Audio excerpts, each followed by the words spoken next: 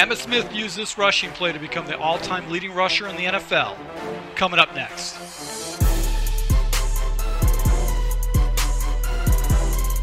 Hey, this is Full Game Prometheus, the only YouTube that actually shows you full games of all the tips and schemes I post on my channel. I'll show you the good, the bad, and the ugly. Also, guys, if you're new to my channel, make sure you hit the subscribe button, also that notification icon, so you can never miss an upload.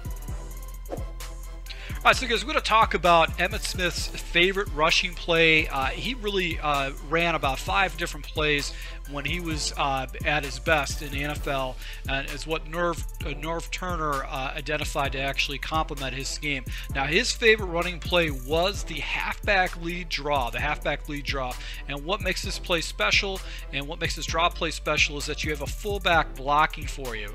So, as you can see here, you could pretty much find this play in every playbook. We got the Titans, Falcons, Saints, Bills, Bengals, Buccaneers, the Patriots, the Jets. Every single book actually has a version of this, and I'd recommend going into the practice mode and actually checking this out. This is a good play to go in and throw into your scheme because it will help you get really good good rushing attack against your opponent. So I'm in the Titans playbook, and I've basically got 2 different versions of it. I'm going to go ahead and use the halfback lead draw out of the I-form slot.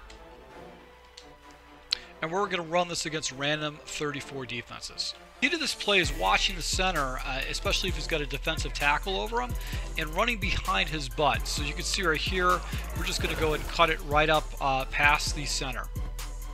We're going to watch that center and just try to run right behind him. If he holds his block, you're going to pick up some pretty good yards because a lot of the other players get up to the next level.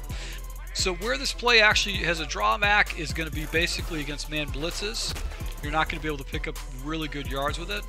But if the defense actually jumbles up in the middle, you can actually just cut it to the outside. So it's a good play to go and jump into. So right here you can see a lot of pressure, but as you can see, the outside was actually an open up. So it's a good play to go and jump into. It's definitely something that's going to be able to pick up some pretty good yards against you, especially if you make your reads correctly and you've got a really good, fast, accelerating running back. So once again, to my subscribers, thanks for your support, and my patrons.